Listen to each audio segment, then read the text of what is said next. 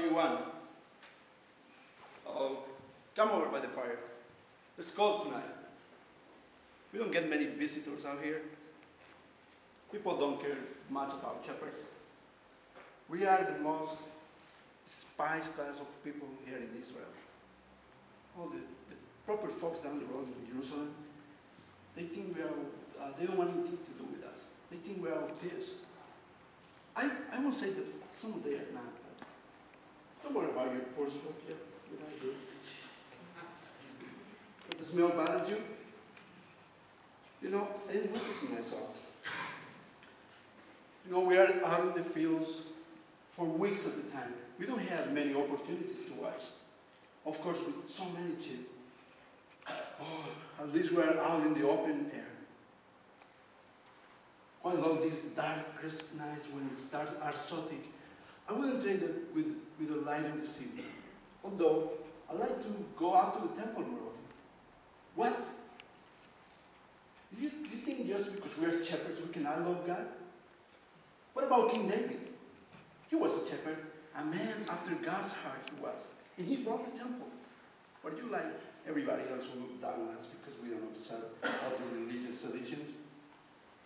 What is it that you want from us? The voices of prisoners? Do you want to know if we are one of those voices?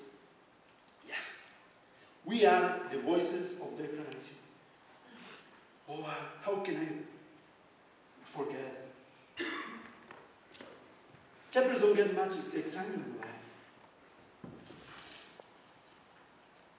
Our days are spent out in the fields with the animals, searching for so little grass we can find. In the evenings, we take the sheep to a shelter, pen, or a sheepfold. And then we take to watching. There are still lions and other wild animals in many places. That night was like any other. I was tired. It was cold. It was quiet. The fire felt good against the cold. Then,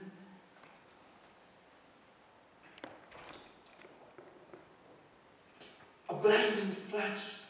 The darkness was split by a blinding flash. We fell to the ground and fear completely overcome. I remember covering my head and my eyes. I was terrified.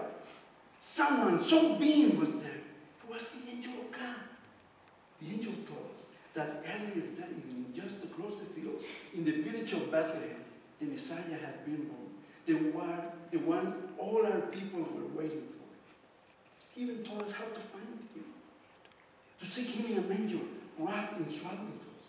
I thought that's strange. That's how the Messiah should be. He should not be wrapped in bundles of clothes in a manger. He should be wrapped in purple at the king's palace, or maybe at the temple itself.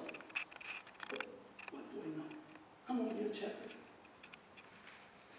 We were just beginning to recover our senses, but this angel was joined by a whole army of angels. Suddenly the sky was filled with them. They were all praising God. Glory to God in the highest. It was louder than the rolling thunder, the booming voices of this angelic host. Then they finished. Just as quickly as they came, the angels were gone. We looked at one another. We couldn't stay there. We have to leave the fields. We have to look for the Messiah for ourselves. The village was crowded with many people who were in town for a big Roman census. So many people. We went to the inn, to the stable, out back. And there we were, a gaggle of dirty shepherds. A man we took to be the baby's father stopped us just inside the door, anxious to preserve his wife's privacy, I think. We tried to spring him around the angels, and then a soft voice from the baby's mother called, "It is all right, Joseph. Let them in." We make our way to the back of the stable, and there was the baby. Something to make the angels sing. And a shepherd cried, "Oh, I wouldn't trade this moment, even if I can be the sweetest smelling priest at the temple." But what could a shepherd do? We fell on our knees before him. We lingered for a while and talked to the parents.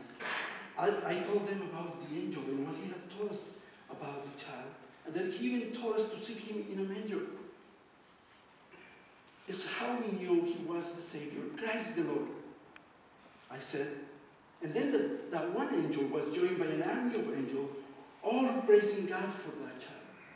We have to come and see for ourselves. We have to come and praise him too. Now, you are thinking, this all sounds very crazy. Shepherds, why would God reveal the birth of the Messiah first to shepherds?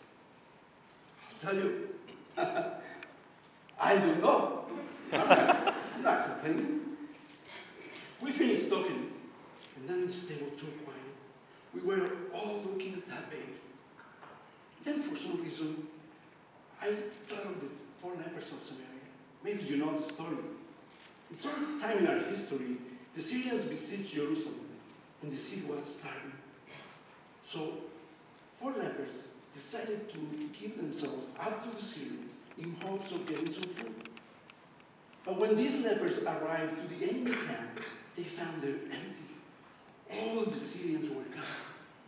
These lepers went 10 to 10 and found food, water, clothes, and everything they could want. They too wondered at the good fortune.